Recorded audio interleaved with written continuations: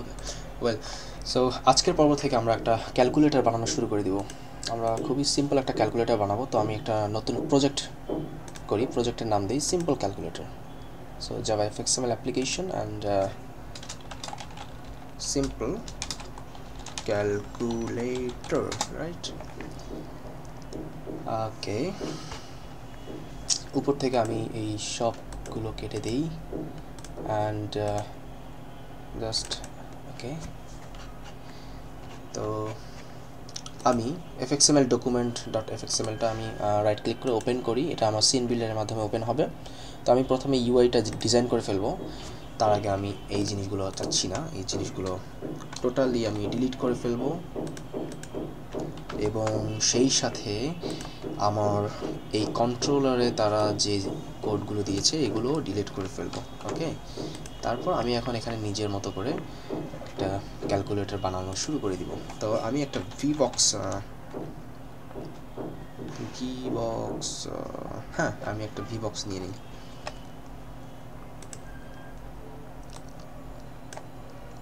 ওকে, এটা মোটামুটি একটা ক্যালকুলেটরের সাইজে আনি। ওকে, তো ক্যালকুলেটর একটা ডিসপ্লে থাকে, রাইট? ডিসপ্লেটা অবশ্যই আমরা টেক্সট ফিল্ড হিসেবে ধরতে পারি, কিন্তু তো একটা টেক্সট ফিল্ড আমরা এখান থেকে নিয়ে যাই, এই যে টেক্সট ফিল্ড। তো টেক্সট ফিল্ডটা আমরা সবার উপরে নিয়ে নিলাম। এটার মোটামুটি একটা সাইজ দিই আমরা। ওকে, it's like a beautiful text field and আমাদের কিছু বাটন দরকার, রাইট? তো আমরা কিছু বাটন নিয়ে নিই খুবই সিম্পলি। BUTT লিখলেই এখানে বাটন চলে আসলো অ্যান্ড আমরা এখান থেকে বাটন পিক করি। তো আমাদের একটা ক্যালকুলেটরের বাটনের সাইজ যদি এরকম হয় তো আমাদের অনেকগুলো বাটন এখানে লাগবে, রাইট? যেমন এটাকে যদি আমি ক্যালকুলেটরের ডিজাইনটা কেমন হয়, আসলে আমি এখানে গুগল সার্চ করি, একটা ক্যালকুলেটর আমি এখানে নিয়ে আসি, জাস্ট ক্যালকুলেটর। আমি একটা ক্যালকুলেটর লেআউট আসলে এখানে চাচ্ছি। তো যেমন এখানে একটা ক্যালকুলেটর তারা আমাকে দিয়েছে, যদিও আমি এইটা ডিজাইন করব না, এটা অনেক অ্যাডভান্স ক্যালকুলেটর। আমি একটা বেসিক বানাবো, বাট আমার জাস্ট এখানে 7, এখানে 1 2 3 7 8 9 4 5 এই জিনিসগুলো, এই সিকোয়েন্সটা দেখতে চাচ্ছিলাম আর কি। তো অনেকটা এইটাই আমি, তো এখানে 7 থাকছে, 7 আচ্ছা। তারপর আরেকটা বাটন আমার এখানে থাকবে। ওকে, এটা তো আমার ভি বক্স। আচ্ছা, তো আপনারা বুঝতে পারছেন যে এখানে কিন্তু বাটনটা অ্যাড করা আমার পাশাপাশি অ্যাড করা কিন্তু পসিবল না, কারণ আমি ভি বক্স নিয়েছি, নিচে নিচে চলে আসবে জিনিসগুলো। তো সেক্ষেত্রে আমি কি করতে পারি, আমার ভি বক্সের প্রথমে একটা টেক্সট ফিল্ড থাকুক, তারপর আমি একটা স্ট্যাক প্যান নিতে পারি। আপনাদেরকে আসলে অ্যাঙ্কর প্যান নিতে পারি। আপনারা জানেন যে অ্যাঙ্কর প্যানের মধ্যে আমরা ইচ্ছে মতো যেখানে খুশি সেখানে একটা জিনিস সেট করতে পারি। তো তারপর আমি যদি বাটনগুলা অ্যাড করতে থাকি, এখানে একটা বাটন অ্যাড করলাম, এখানে একটা বাটন অ্যাড করলাম। তো এখন আপনারা দেখেন আসলে এখানে আরেকটা প্রবলেম আছে, সেটা হচ্ছে এই যে বাটনগুলো আমি কিভাবে আমি অ্যাকুরেট জায়গায় এগুলোকে বসাবো। যেমন এগুলো বসালাম, তো এগুলোকে মানে ঠিক জায়গা মতো বসানো কিন্তু অনেক কষ্ট। তো এইটার জন্য দুঃখিত হওয়ার কিছুই নেই। javafx অ্যাকচুয়ালি খুব সুন্দর একটা সিস্টেম আছে, একটা আলাদা একটা প্যান আছে, অর্থাৎ কন্টেইনার, গ্রিড প্যানের সঙ্গে আজকে আমরা পরিচিত হব। তার আগে আমি এখানে যে অ্যাঙ্কর প্যানটা নিয়েছিলাম এটা ডিলিট করে দিলাম। আমি জাস্ট এখানে ক্লিক করে ডিলিট বাটনে প্রেস করলাম, আমার অ্যাঙ্কর প্যানটা ডিলিট হয়ে গেল। সো গ্রিড প্যানটা আমি এখানে বসাই। সো এই গ্রিড প্যানের অনেকগুলো অনেকগুলো কলাম আছে। তো আমি আরেকটু দেখে আসি আমার ক্যালকুলেটর বানাতে আসলে কয়টা কয়টা কলাম লাগবে। যেমন আমি যদি এইটুকু বানাতে চাই, সো উপরে আমার লাগবে হচ্ছে 1 2 3 4টা অ্যান্ড পাশে 4টা। তো উপরে আমি 5টা রাখি, অ্যাকচুয়ালি উপরে 5টা, পাশে 4টা, রাইট? তো উপরে আমার এখানে আরও অ্যাড করতে হবে। জাস্ট এইখানে ক্লিক করে আমি রাইট ক্লিক করে এই যে অ্যাড বিলো, অর্থাৎ অ্যাড কলাম আফটার, এই যে দেখুন 3টা কলাম হয়ে গেল। সো আর একটা লাগবে, 4টা লাগবে, right? So add column after 4টা হয়ে গেল। অ্যান্ড এইখানে আমি যদি ক্লিক করে অ্যাড বিলো করলাম, আমার কয়টা আছে? 4টা, 0 থেকে 3 4টা। অ্যাড বিলো হয়ে গেল। তারপর এটাকে আমি জাস্ট সাইজ করব, আমি চাচ্ছি বাটনগুলো স্কোয়ার সাইজ হবে। ওকে, এখন আমি এর ভিতরে কিন্তু আমি বাটনগুলোকে ইচ্ছা মতো বসাতে পারি, যেমন এই তো বাটনগুলোকে আমি এখানে বসিয়ে দিব। ওকে, এই বাটনটাকে এখন সাইজ করতে হবে আমাদের। আমরা চাচ্ছি যে বাটনটা আসলে টোটাল সাইজটা, ওকে আমরা এটাকে সাইজ করতে পারি।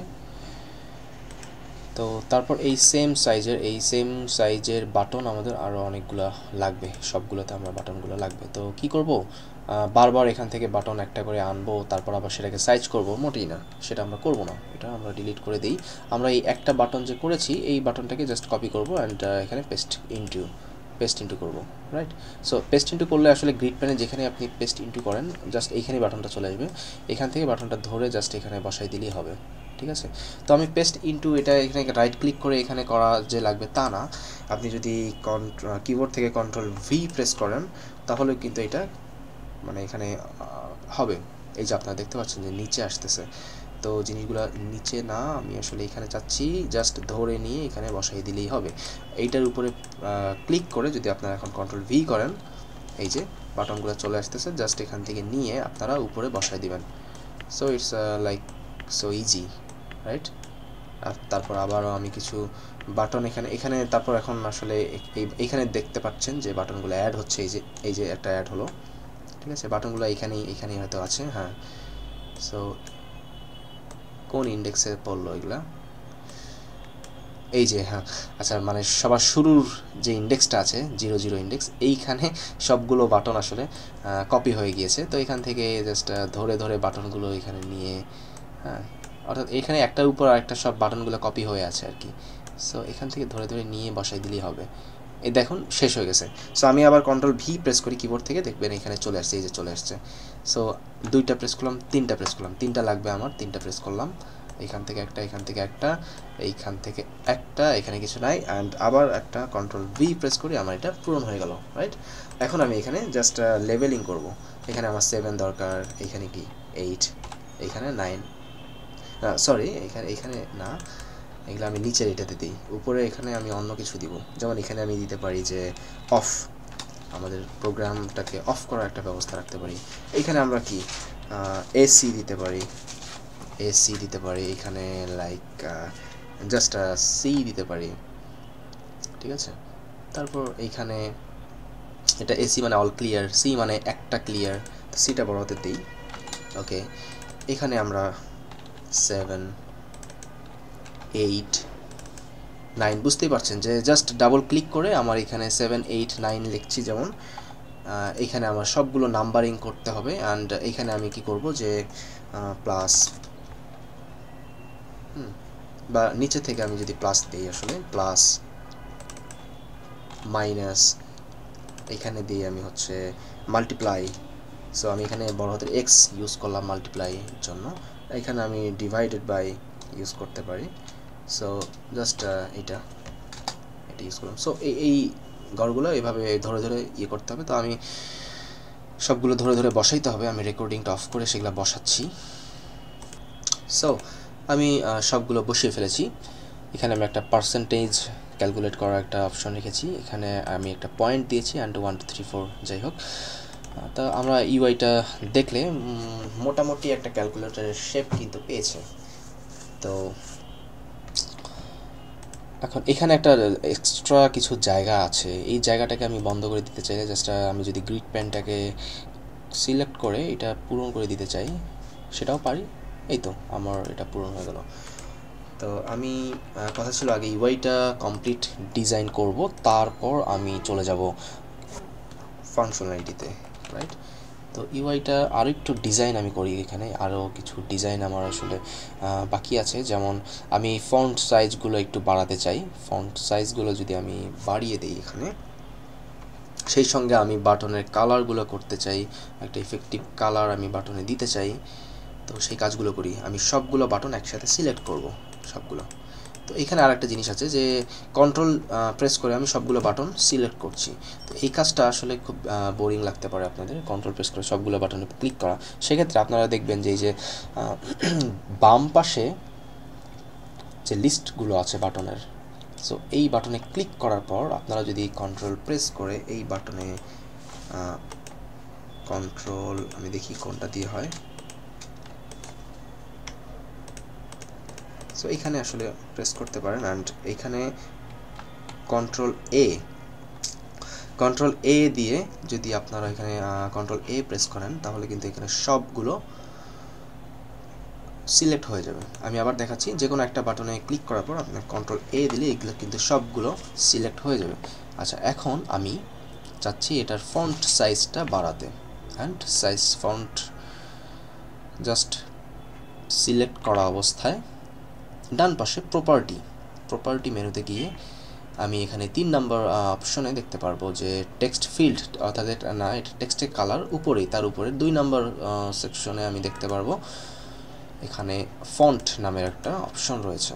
তো ফন্টে এইখানে আমার সাইজগুলো আছে, এগুলো আমি জাস্ট বাড়াই দিতে পারি। আমি বাড়াচ্ছি, আমার এটা ওকে, আমি এটা 25 করলাম যাতে দেখা যায়। আচ্ছা, আমি এখানে ফন্ট ফ্যামিলি হিসেবে সিস্টেম নামের একটা ফন্ট ফ্যামিলি আছে, আমি এটা চেঞ্জ করে একটা সুন্দর একটা আমার পছন্দের একটা ফন্ট ব্যবহার করব। আমি লোটো লাইট, এখানে আমার কম্পিউটার এটা আছে, আপনাদের কম্পিউটার আছে কিনা জানি না, থাকলে ভালো, অথবা আপনারা আসলে এখানে চেক করে দেখবেন যে কোনটা আপনাদের ভাল লাগে, সেই ফন্টটা এখানে বসাই দিবেন।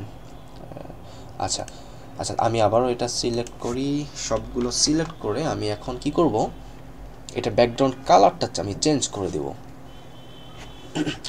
তো সেটা করতে আপনারা এই প্রপার্টির মধ্যেই একটু স্ক্রল করলে দেখতে পারবেন এখানে স্টাইল নামের একটা অপশন আছে। সো এই স্টাইল অপশনে কিন্তু আমরা এখানে বিভিন্ন ধরনের সিএসএস প্রপার্টি ইউজ করে, বা এফএক্সএমএল এর জন্য যে সিএসএসগুলো আর কি, এগুলা দিয়ে কিন্তু আমরা বিভিন্ন স্টাইল করতে পারি, যেমন ব্যাকগ্রাউন্ড কালার। তো এখানে ক্লিক করার সঙ্গে সঙ্গে আপনারা এখানে দেখবেন ব্যাকগ্রাউন্ড কালারের একটা অপশন চলে এসেছে, অ্যান্ড আপনারা মানে অলসো এখানে ড্যাশ এফএক্স ব্যাকগ্রাউন্ড কালার এটা মানে টাইপও করতে পারবেন। এই যে এখানে চলে এসেছে, আমি জাস্ট ক্লিক করে নিলাম ব্যাকগ্রাউন্ড কালার, অ্যান্ড এইখানে আপনারা যে কোনো কালারের নাম লিখতে পারবেন, যেমন ব্ল্যাক লিখলে কিন্তু এটা পুরোটা আপনারা দেখতে পাচ্ছেন যে ব্ল্যাক হয়ে গেল। আচ্ছা, এইটা আমি ব্ল্যাক দিলাম, তারপরে আমার ভিতরের যে লেখাগুলো ছিল, টেক্সটগুলো ছিল, সেগুলো ব্ল্যাক হয়ে গেল। তো টেক্সটগুলোকে হোয়াইট করতে হবে, অ্যাকচুয়ালি টেক্সটগুলোকে হোয়াইট করে দিলাম, আমি এই ইউআইটা পাইলাম, রাইট? ওকে, আমি আবারও সবগুলো, আচ্ছা, এই ইউআইটা পাইলাম। এখন আপনারা একটা জিনিস দেখতে পারবেন যে আমাদের আসলে প্রত্যেকটা বাটনের মধ্যে যদি কিছুটা একটা থেকে আরেকটা যদি কিছু ডিস্টেন্স থাকতো তাহলে কিন্তু আমাদের ইউআইটা দেখতে আরও সুন্দর লাগতো, তাই না? তো আমরা সেই ডিস্টেন্সটা দিয়ে ফেলি। আমরা গ্রিড প্যানের মধ্যে horizontal space and vertical space দিব।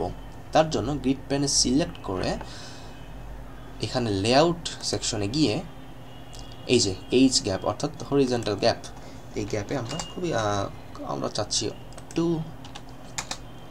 ওকে, এই যে আমাদের কিন্তু একটা হয়ে গেল। তো আপনারা এভাবে একটা ইউআই কিন্তু আমরা ডিজাইন করে ফেলতে পারি ইচ্ছা করলে। তো আমরা আরেকটা জিনিস চাচ্ছিলাম যে হ্যাঁ, এই 4টা বাটনের কালারটা অন্য কোনো কালার পাক, রাইট? সো এই 4টা বাটন আমরা সিলেক্ট করলাম এখান থেকে, অ্যান্ড আমরা জানি যে কীভাবে ব্যাকগ্রাউন্ড কালারটা চেঞ্জ করতে হয়। আমরা প্রপার্টিতে চলে যাব সিলেক্ট করার পর, অ্যান্ড ব্যাকগ্রাউন্ড কালার এখানে দেওয়া আছে আগে থেকে, আমরা ব্ল্যাক দিয়েছিলাম, আমরা এটা যদি ব্রাউন করে দিই just okay, it's a good UI like. তারপর আচ্ছা, আমরা এটাকে একটু প্রিভিউ করি। হ্যাঁ, আচ্ছা, আমাদের একটা কাজ করতে হবে এখন। এই যে আপনারা দেখতে পাচ্ছেন যে এখানে যে লেখাগুলো আসে আর কি, এগুলো অনেক ছোট। তো এই লেখাগুলোকে বড় করব, আর আমরা নর্মাল ক্যালকুলেটরে কিন্তু দেখতে পারি যে লেখাগুলো আসলে এই ডান পাশ থেকে অ্যালাইনমেন্টটা হয়, ডান পাশ থেকে বাম পাশে আসে। তো সেটা আমরা করতে পারবো। তো সেটা করার জন্য জাস্ট কি করব, আমরা টেক্সট ফিল্ডের কিছু প্রপার্টি চেঞ্জ করতে চাচ্ছি, রাইট? সো টেক্সট ফিল্ডে সিলেক্ট করে আমরা প্রপার্টিতে চলে যাব। প্রপার্টিতে চলে গিয়ে আমরা প্রথমে দেখব এখানে অ্যালাইনমেন্ট নামে একটা অপশন দেওয়া আছে। তো অ্যালাইনমেন্টটা এখানে সেন্টার লেফট করা আছে, যে কারণে আমাদের এই লেফটের সেন্টার থেকে শুরু হচ্ছিল। তো আমরা যদি এটা সেন্টার রাইট করে দিই, সেন্টার রাইট, এখন কিন্তু আমাদের রাইট থেকে শুরু হবে। আমরা করে দেখি, এই যে এটা রাইটে ব্লিঙ্ক করছে, অ্যান্ড আমরা যদি কিছু লিখি রাইট থেকে লেফটে চলে যাচ্ছে, রাইট। ওকে, আমরা এখন যেটা করবো, এটার ফন্ট সাইজটা একটু বাড়াই দেবো। সো কিছুই না, এই যে এখানে ক্লিক করে প্রপার্টিতে আবারও ফন্ট সাইজটা আমি এটারও 25 করে দিই, যাতে দেখতে সুবিধা হয়। অ্যান্ড আপনার ইচ্ছা করলে এখানে ফন্ট এটা চেঞ্জ করতে পারেন। আমি এখানে লোটো লাইট দিয়ে দিচ্ছি, একই ফন্ট আমি আসলে ইউজ করতে চাচ্ছি।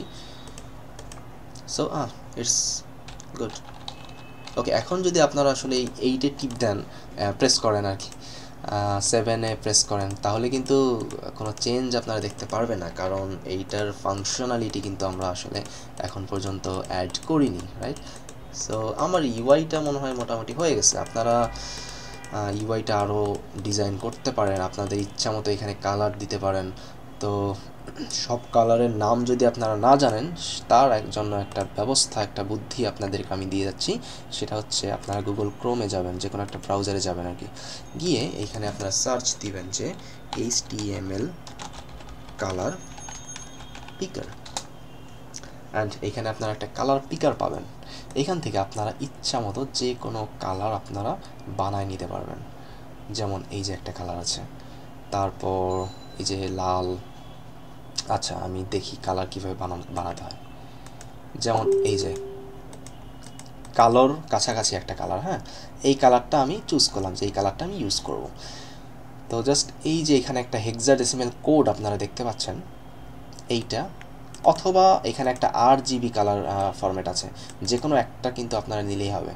সো আমি এখানে হেক্সাডেসিমালটা নিচ্ছি, এইটা Ctrl+C করব, কপি করব, অ্যান্ড জাস্ট এইখানে আমি যেটা করতে চাই, যেমন আমি সবগুলো বাটন সিলেক্ট করে নিলাম, তারপর কন্ট্রোল প্রেস করে আমি এই যে বাটনগুলো এগুলো আনসিলেক্ট করে দিলাম। আমি চাচ্ছি যে কালো যেগুলো দিয়েছিলাম সেগুলাতে আমি ওই অল্প কালোটা আমি অ্যাপ্লাই করব আর কি।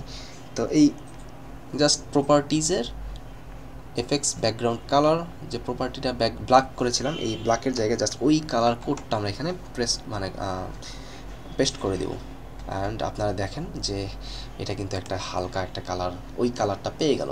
সো এরকম করে আপনারা আসলে এখান থেকে যে কোনো কালার ইচ্ছা মতো বানিয়ে নিতে পারবেন। এইখানে আপনারা কম বেশি করতে পারবেন, এইখানে কম বেশি করতে পারবেন। সো যে কোনো কালার, ওকে। যেমন এই কালারটা আমি আর একটা দেখাই। এই কাজগুলো করতে আসলে আমার অনেক ভাল লাগে, তাই আমি বারবার করছি। আচ্ছা, যাই হোক, আমরা কাজ করি, Ctrl+Z দিয়ে আমাদের আগের অবস্থানে ফিরে আসি। সো এটা আরেকটা সিন বিল্ডারে, যে Ctrl+Z দিলে আপনারা জাস্ট আগের অবস্থানে ফিরে যেতে পারবেন। তো ইউআইটার ডিজাইন করা মোটামুটি শেষ। আমি আগামী পর্বে এটার ব্যাকগ্রাউন্ডের যে ফাংশনালিটি, যে হিসাব নিকাশ করার যে কোডটা, সেটা দেখাবো। ওকে।